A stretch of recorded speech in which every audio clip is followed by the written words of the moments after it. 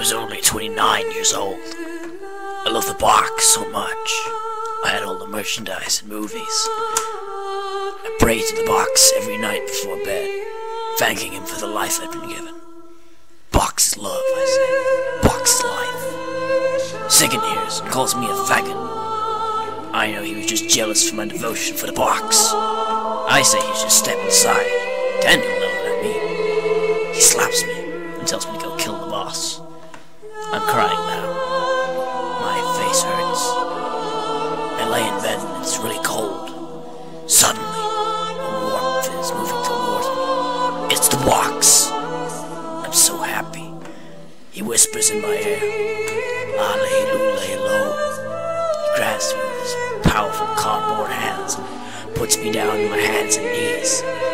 I'm ready. I spread my ass cheeks for the box. He penetrates my butthole. It hurts so much, but I do it for the box. I can feel my butt tearing as my eyes start to water. I push against his force. I want to please the box.